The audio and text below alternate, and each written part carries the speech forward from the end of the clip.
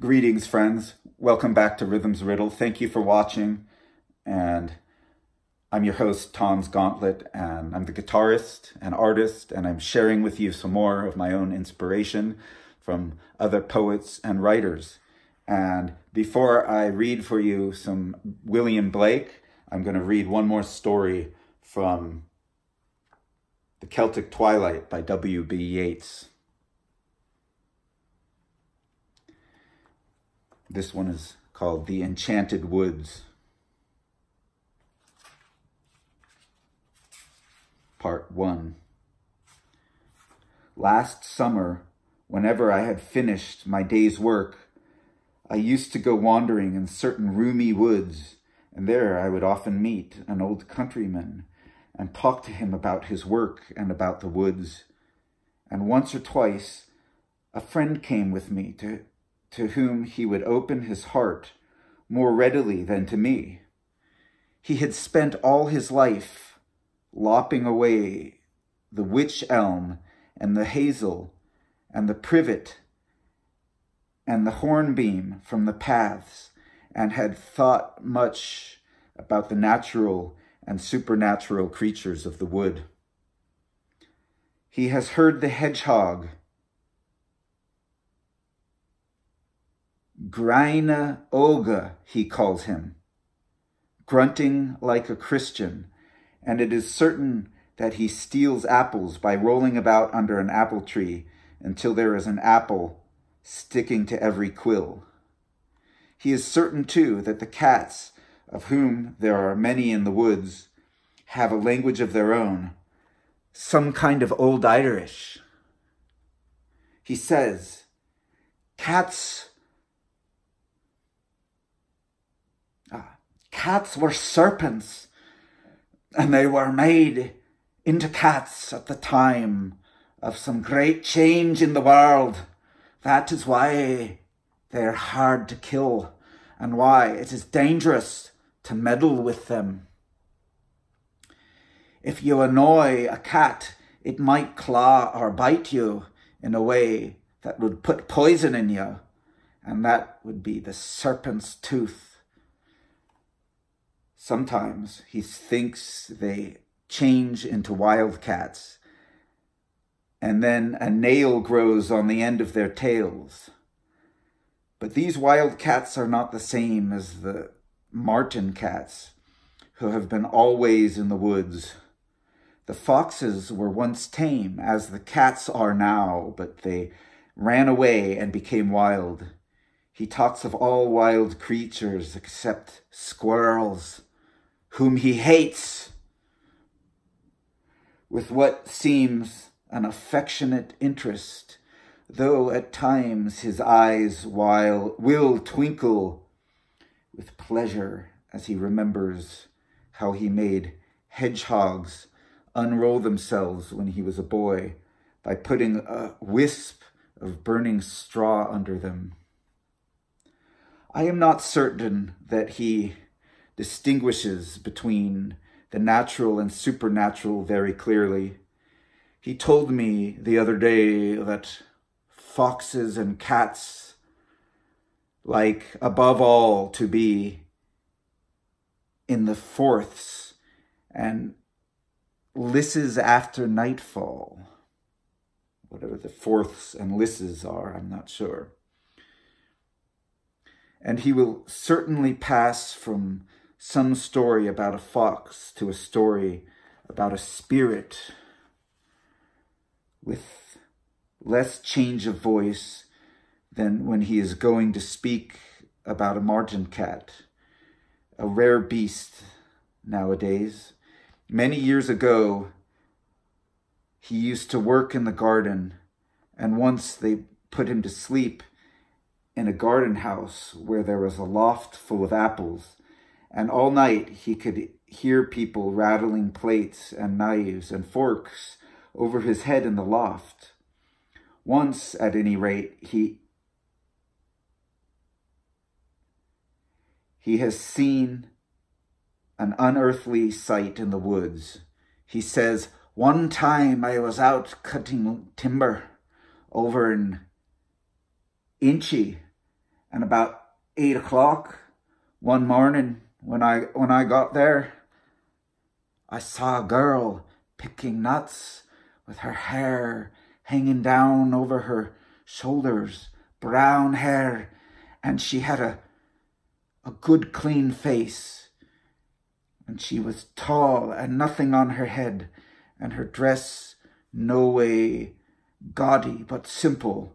And when she felt me coming, she gathered herself up and was gone, as if the earth had swallowed her up. And I followed her and looked for her, but I never could see her again from that day to this. Never again. He used the word clean as we would use words like fresh or comely. Others, too, have seen spirits in the enchanted woods. A laborer told us of what a friend of his had seen in a part of the woods that is called Shanwala, from some odd village that was before the wood. He said, "One evening I pursued from Lawrence Mangan in the yard. Lawrence Mangan in the yard, and he went away through the path in Shanwala and bid me good night. And 2 hours after, there he was back again in the yard and bid me light a candle that was in the stable. And it told me that when he got into Shanwala, a little fellow about as high as his knee, but having a head as big as a man's body, came beside him and led him out of the path and around about, and at last it brought him to the lime kiln, and then it vanished and left him. A woman told me of a sight that she and others had seen by a certain deep pool in the river. She said, "I came over the stile from the chapel and the others along with me, and a great blast of wind came, and 2 trees were bent and broken and fell into the river, and the splash of water out of it went up to the skies, and those that were with me saw many figures, but myself I only saw one, sitting there by the bank where the trees fell.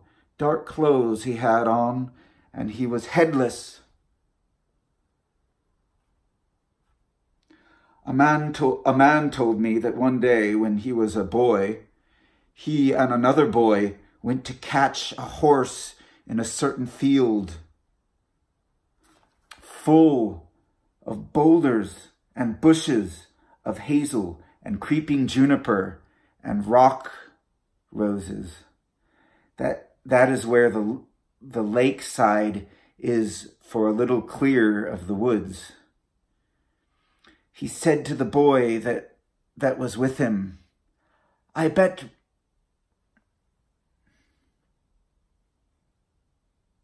a button that if I fling a pebble onto that bush, it will stay on it," meaning that the bush was so matted, the pebble would not be able to go through it.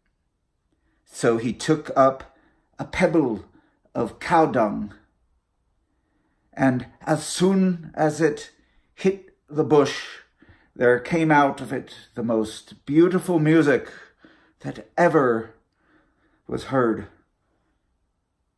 They ran away, and when they had gone about 200 yards, they looked back and saw a woman dressed in white, walking round and round the bush. First, it had the form of a woman, and then of a man, and it was going round the bush. Part 2.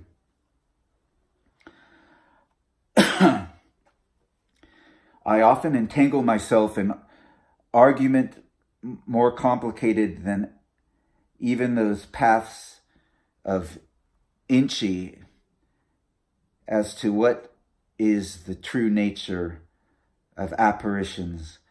But at other times I say, as Socrates said, what they told him a learned opinion about a nymph of the Eleusis.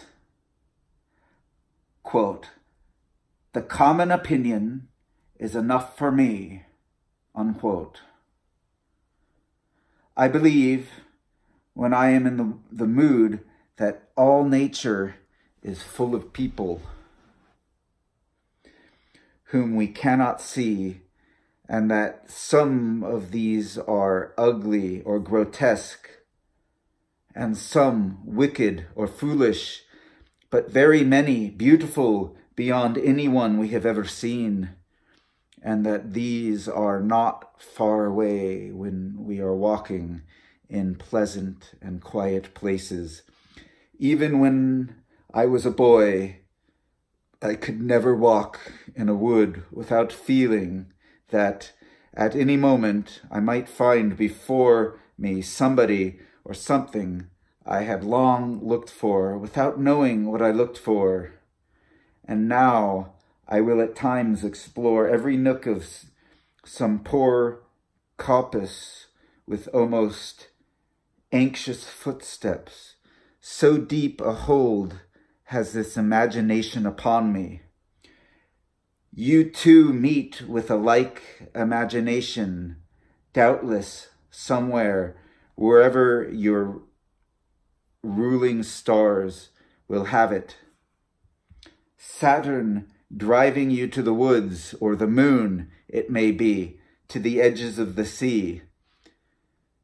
I will not of a certainty believe that there is nothing in the sunset, where our forefathers imagined the dead following their shepherd, the sun, or nothing but some vague presence as little moving as nothing. If beauty is not a gateway out of the net we were taken in at our birth, it will not long be beauty, and we will find it better to sit at home by the fire and fatten a lazy body, or to run hither and thither in some foolish sport, than to look at the finest show that light and shadow ever made among green leaves. I say to myself, when I am well out of that thicket of argument, that they are surely there, the divine people. For only we who have neither simplicity nor wisdom have denied them, and the simple of all times and the wise men of ancient times have seen them and even spoken to them. They live out their passionate lives, not far off, as I think, and we shall be among them when we die, if we but keep our natures simple and passionate. May it not even be that death shall unite us to all romance, and that someday we shall fight dragons among blue hills, or come to that whereof all romance is but foreshadowings mingled with the images of man's misdeeds in greater days than these, as the old men thought in the earthly paradise when they were in good spirits. Pardon me, I'm going to reread that last little bit to get a better grasp. May it not even be that death shall unite us to all romance, and that someday we shall fight dragons among blue hills, or come to that whereof all romance is but foreshadowings mingled with the images of man's misdeeds in greater days than these, as the old men thought in the earthly paradise when they were in good spirits. 1902. Thank you for listening. Please subscribe.